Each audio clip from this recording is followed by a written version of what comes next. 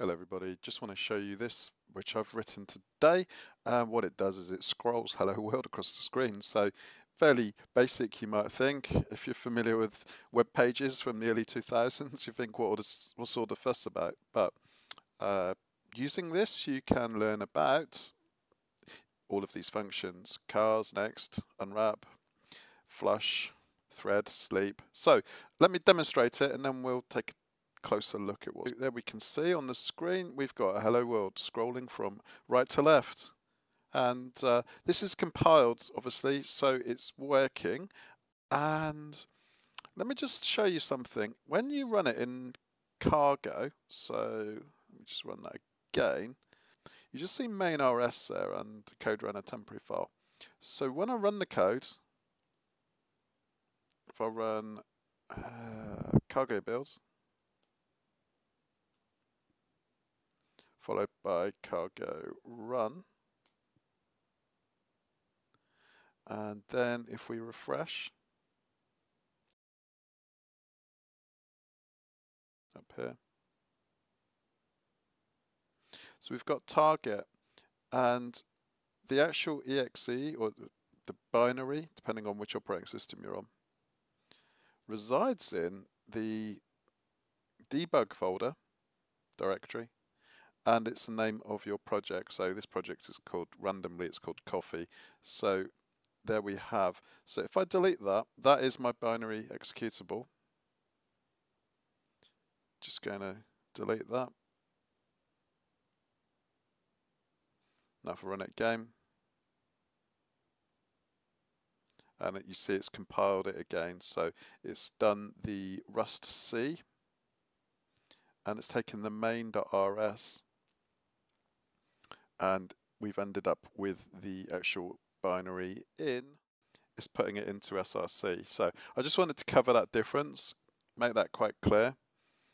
To be honest, it's not something I've overly concerned myself with just whilst starting to learn Rust, but it is important to know because you will end up thinking you've not compiled it, or where is your executable.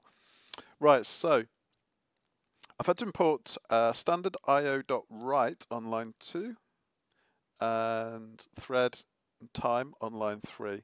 We'll look at those shortly. So the first thing I'm doing is creating a string. I've done hello world followed by quite a few spaces, and you'll see, you can probably establish why that is when you see it running. You need a bit of white space after world, because you want, I never wanted hello world and hello to be on the screen at the same time. It just makes it cleaner, neater to look at visually. On line 7, I actually was using string length for the display, and I'll show you, if I uncomment that, we change the duration of the scrolling. Now if I run it, it just scrolls for the length of the string times the length of the delay. So that was about, I think that was 1.2 seconds, maybe 1.4 seconds. It was probably 5, 6, 7, 8, 11, 12, 13, 14, 15. It's probably about 16 times 0.1 of a second, so 1.6 seconds, let's say. Okay, the counter, the scope of the counter is outside of the while loop. I've also made it mutable. And down here I increment it. So I increment it, and the reason why I can increment it without borrowing it is because it is an integer rather than a string. So it's on the stack rather than the heap. The 10 milliseconds, that's taken from, that's basically the default, which I copied pretty much straight from the documentation, which is here.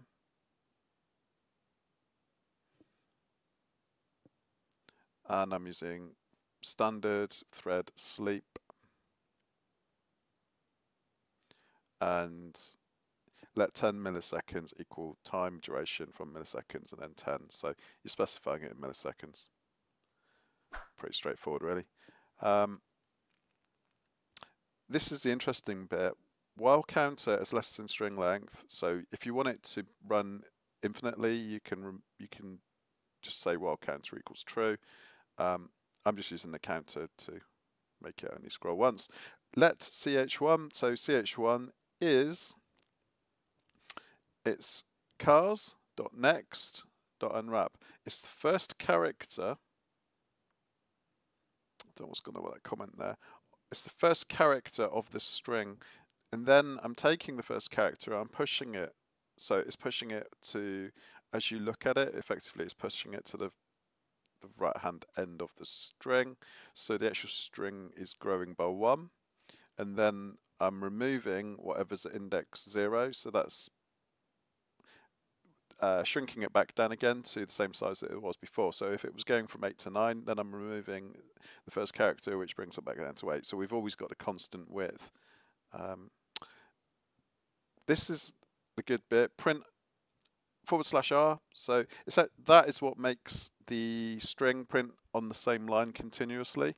And to update that line, you need to use stdout.flush.unwrap. I think from memory, the way that the flush works on Windows is different to Unix, Linux, Mac. So I can't advise on that. So I've written this on Linux. Thread sleep 10 milliseconds, as we've already discussed, and then the counter we increment by 1 within the scope. So yeah, and yeah, let's run it again. Just hello world. And it's just run for the duration of the length of the string times 100 milliseconds. So that's kind of introduction to putting some bits together, really. So far, my early videos have just kind of shown single things to get on their own, sort of single concepts. So just putting some concepts together here. So we've already looked at unwrap, and we've already, in previous videos, we've looked at mute. Have we looked at mute? If we haven't, I apologize. Mute basically means it's not a constant, so you can change it. It is mutable. This video is kind of intended to be a video that you would do after you've already done your kind of initial hello world code. So yeah, just remember to use thread time to get your delay. That's how you work with delay. So this is kind of new ground that you won't have seen if you've watched all my previous videos. And yeah, cars and next. So it's iterating through a string, or returns an iterator over the car of a string slice. So quite useful. Yeah, push and remove. A bit like pop and append in Python, if you come from a Python background. And yeah, sleep is, you just need thread double colon sleep, which it would have been what, time.sleep in Python. So yeah, scrolling hello world. And if you like this, then I challenge you to go away and write this as an HTML page. Thanks for watching, and I'll see you in the next video.